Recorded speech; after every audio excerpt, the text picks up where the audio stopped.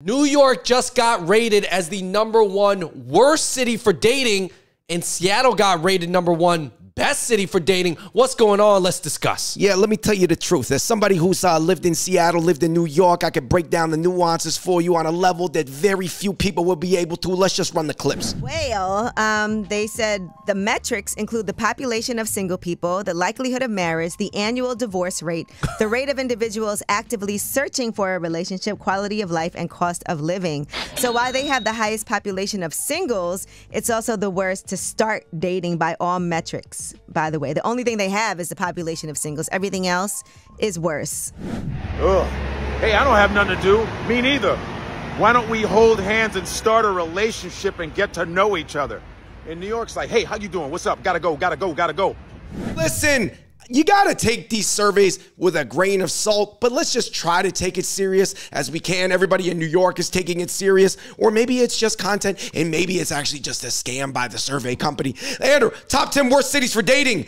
Number 10, San Jose, Man Jose. Number 9, Phoenix. 8, Houston. 7, San Diego. 6, Fort Worth. Number 5, San Antonio. I didn't even know people thought about San Antonio that much. Number 4, Chicago. 3, Philly. 2, LA. Number 1, New York City was the worst city in the world, which is crazy because a lot of surveys in decades prior said that New York City was the best city. Yeah, I mean, depending on your perspective, New York is definitely the best city for dating, or even LA is in many different ways. But I guess it depends on the metrics that you're tracking, David. So, I mean, what's the best city? Seattle? Seattle, David. Seattle was ranked #1 on this list, which usually Seattle is talked about as one of the worst cities for dating. All right, let me tell you my honest takeaway. I think that this survey company, I have a hard time even saying the name because I think they're doing this for free promo, Fetish Finder. They basically reversed and inversed the results from like prior decades to try to go viral. But I'll tell you this, Andrew,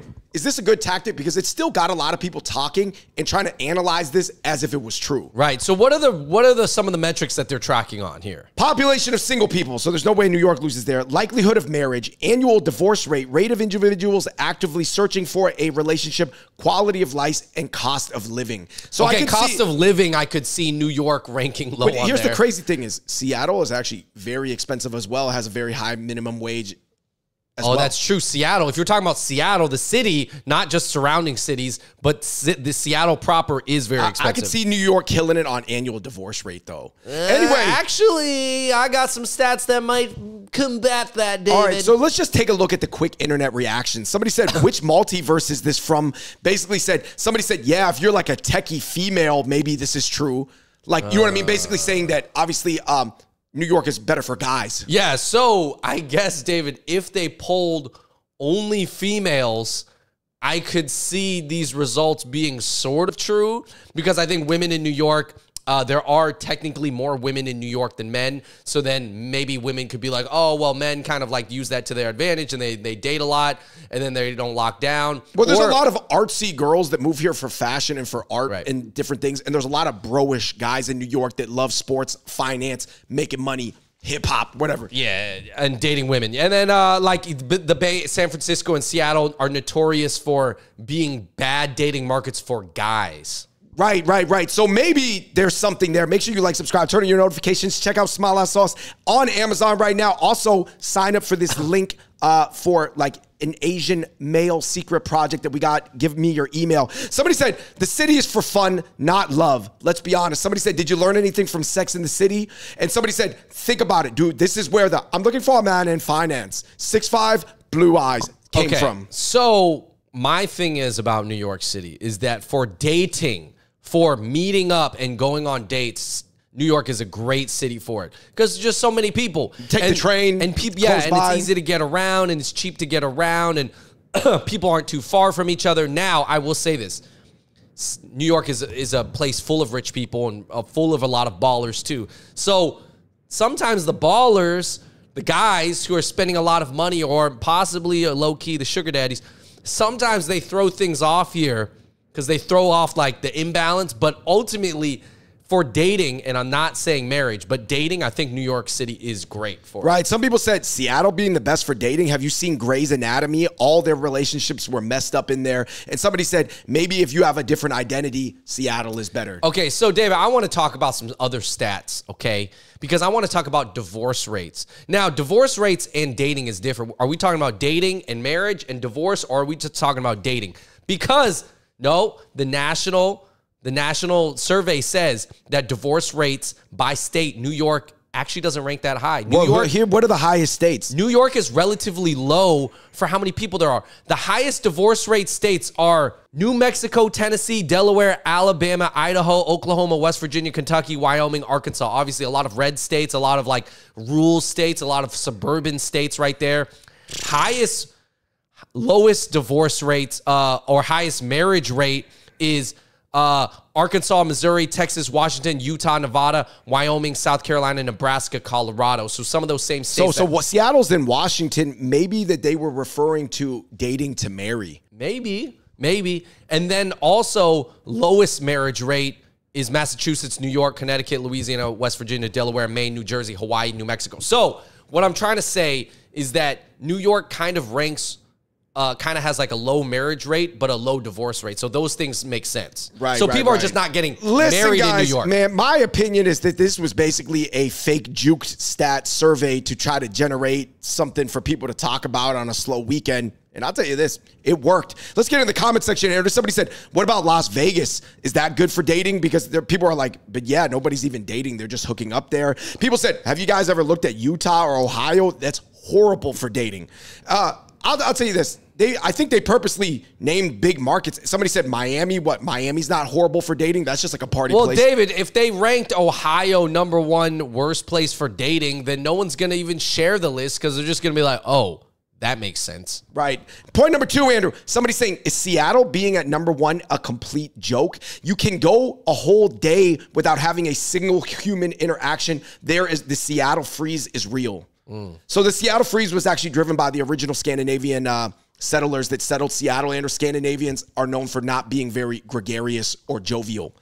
A lot of people are saying, nope, Seattle is the place where you get a lot of seasonal depression, so everybody needs genuine cuddle buddies. That's maybe why. People are cuddled up by the fireplace. That's just something you wouldn't do in New York City. And then, of course, somebody said, yeah, I bet Seattle vibes are like an early 2000s romantic movie. Yes and no. I'll tell you this. I dated a girl that was an Indian dentist in Seattle for a little bit when I was like living back in Seattle for a few months. And she did want to curl up with hot chocolate by the fireplace. And I remember that was just something that, first of all, in New York, there is no fireplaces and nobody would ever want to do that. So there may be something to that. Number 3, they're saying it's not our fault. New Yorkers are the best, so we expect the best. We always have the highest expectations, and there's a trillion people here. We always think the better thing is going to be right around the corner.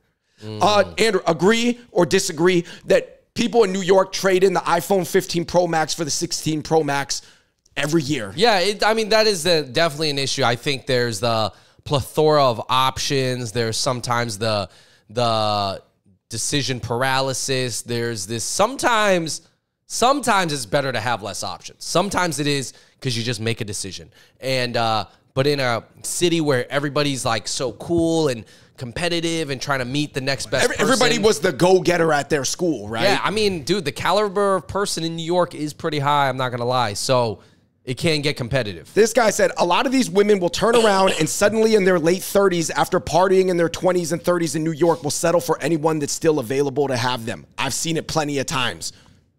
Yeah, I mean, I don't know, guys. There's a very guy-centric comment, but you tell me, guys. And then last but not least, they're saying there's nothing wrong with any city. It's the entire country of America. Hookup culture ruined everything. Go outside the country. The dating scene isn't dead. America is a failed society. Oh my gosh, American culture is just so trash compared to the 1990s. Hilarious. Here's my final takeaway. I just think this. I think Fetish Finder literally was trying to create more buzz for their app. And I think that that's why they released these results and they figured out, I don't even know, because they didn't release their algo for how they arrived. There's no mathematic equation. Right. So you're just saying there's no merit to this. It doesn't make any sense. I mean, it is true. We know a lot of married couples in Seattle, but that's not what this is about. Then they should say Seattle is the best city for marriage. All right, I agree. I just thought of the scenario. If you only have 2 years, no. Yeah, you only have 1 year to date. If you date for 1 year in Seattle, you're more likely to get married than if you date for 1 year in New York. Okay, yeah, I could agree with that.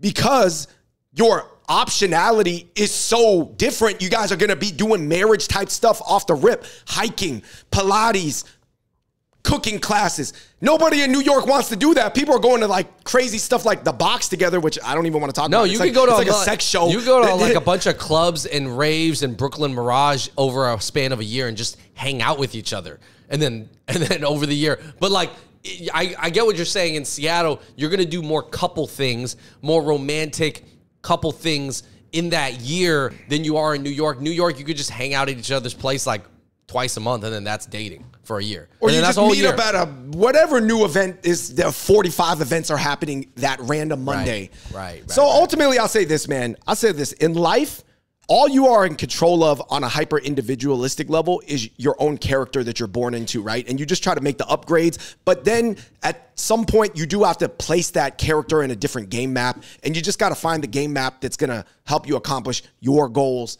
your horizon. Don't worry about anybody else's horizon that they're trying to put onto you and juxtapose onto you. You have your character. You upgrade it. Put yourself in the city you feel like. But cities are different. Anyway, guys, let us know what you think of this Fetish Finder survey in the comment section below. I can't even say, I believe I said this name so much that I completely fell into their trap. Until next time, we're the Hot Pot Boys. We out. Peace.